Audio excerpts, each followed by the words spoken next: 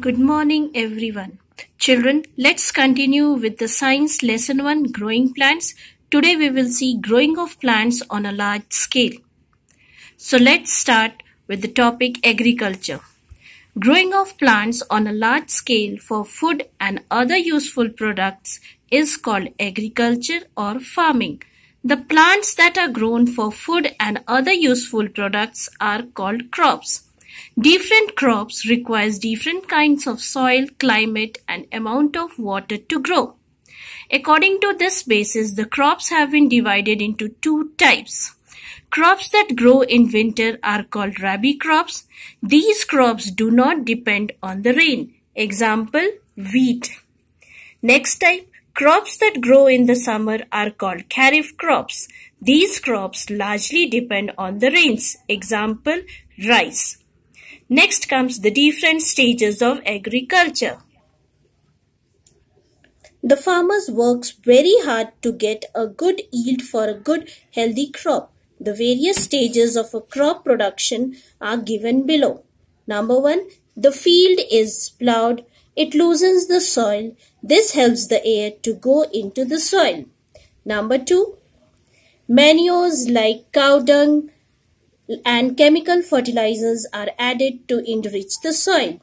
Number 3, healthy seeds are sown.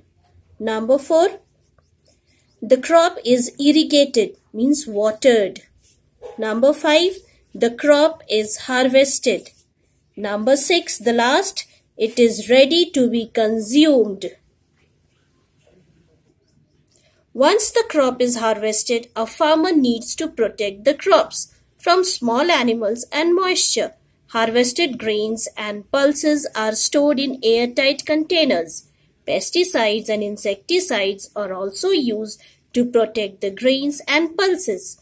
Good healthy seeds are stored by farmers to grow new crops. So children, the explanation of the lesson is over. I hope you must have understood the chapter. Now, read the lesson carefully, and if you have any queries, please ask me by sending a message in the campus here. So, today's assignment is to write all the word power of the lesson, and let's start the exercises. Question number 8, tick the correct option. 4 questions are there. Please write the options also and tick the correct answer. Next, question number B. Fill in the blanks. I have written the answer, so please write the question and write the answers nicely. Question number C. State whether the following statements are true or false. I have written the answers, so please write the questions. Don't make any mistake in writing the spellings. Write it very nicely, beautifully in your copy. And this much for today. The next day, we'll continue with the rest of the question.